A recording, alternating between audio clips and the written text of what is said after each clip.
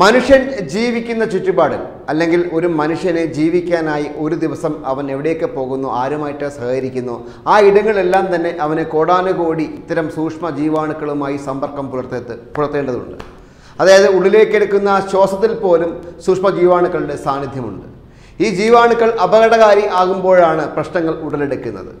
നമ്മുടെ ഇപ്പോൾ വ്യാപൃതമായിക്കൊണ്ടിരിക്കുന്ന COVID-19 virus അത് എങ്ങനെയാണ് ഓരോ പ്രതലത്തിലും ജീവിക്കുന്നത്, ഓരോ നമ്മുടെ പ്ലാസ്റ്റിക് ആയാലും ഇരുമ്പായാലും അല്ലെങ്കിൽ സ്റ്റീലായാലും എത്ര സമയമാണ് അതിന് ആയുസ്സുള്ളത്, അങ്ങനെയുള്ള ചില കാര്യങ്ങളിലേക്ക് കടക്കാം.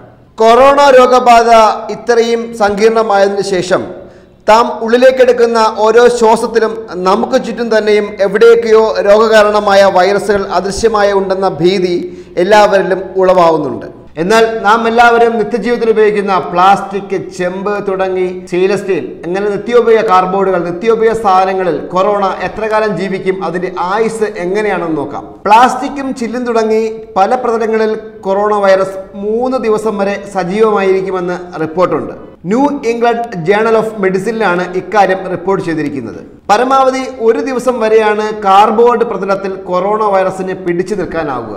എയറോസോളുകളിൽ 3 മണിക്കൂർ വരെയും, ചെമ്പിൽ 4 മണിക്കൂർ വരെയും, കടലാസുകളിൽ 24 മണിക്കൂർ വരെയും, പ്ലാസ്റ്റിക്, സ്റ്റെയിൻലെസ് സ്റ്റീൽ എന്നിവയിൽ 2-3 ദിവസം വരെയും വൈറസ് നിലനിൽക്കുമെന്ന് ശാസ്ത്രജ്ഞർ കണ്ടെത്തി.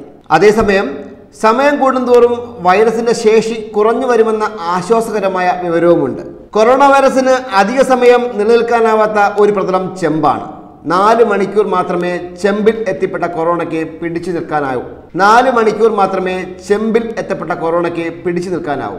കൊറോണ വൈറസുകൾ ഇങ്ങനെ ചിലപ്പോൾ മണിക്കൂറുകൾ, ചിലപ്പോൾ 1 ദിവസം, ചിലപ്പോൾ 14 മണിക്കൂർ, ഇത്തരത്തിൽ പല സ്ഥലങ്ങളിലും പല അവസ്ഥകളിലാണ് അവരുടെ ആയുർദൈർഘ്യമുള്ളത്. അതുകൊണ്ട് തന്നെ മറ്റൊരാൾ ഉപയോഗിച്ചൊരു വസ്തു നിങ്ങൾ സ്പർശിച്ചു കഴിഞ്ഞാൽ സാനിറ്റൈസർ ഉപയോഗിച്ച് കൈ വൃത്തിയാക്കുകയാണെങ്കിൽ ഒരു പരിധിവരെ കൊറോണ വൈറസിനെ നമുക്ക് മാറ്റി നിർത്താൻ കഴിയുമെന്നും ശാസ്ത്രജ്ഞർ പറയുന്നു. നേരത്തെ മനുഷ്യരിലേക്ക് എത്തിയിട്ടുള്ള കൊറോണ വൈറസുകളെ കുറിച്ച് നടത്തിയ സമാനമായ പഠനം ദ ജേണൽ ഓഫ് ഹോസ്പിറ്റൽ ഇൻഫെക്ഷനിൽ നേരത്തെ പ്രസിദ്ധീകരിച്ചിരുന്നു. സാർസ്, മെഴ്സ് വൈറസുകൾ, അതായത് കൊറോണ വൈറസിന്റെ ആദ്യകാല രൂപങ്ങളാണ് ഇവ എത്ര സമയം വരെ വ്യത്യസ്ത പ്രതലങ്ങളിൽ അതിജീവിക്കുമെന്നതായിരുന്നു പഠനം. ചില്ലിലും പ്ലാസ്റ്റിക്കിലും ഈ സാർസ്, മെഴ്സ് വൈറസുകൾ 9 ദിവസം വരെ ജീവിക്കാമെന്നാണ് ഈ പഠനം പറയുന്നത്.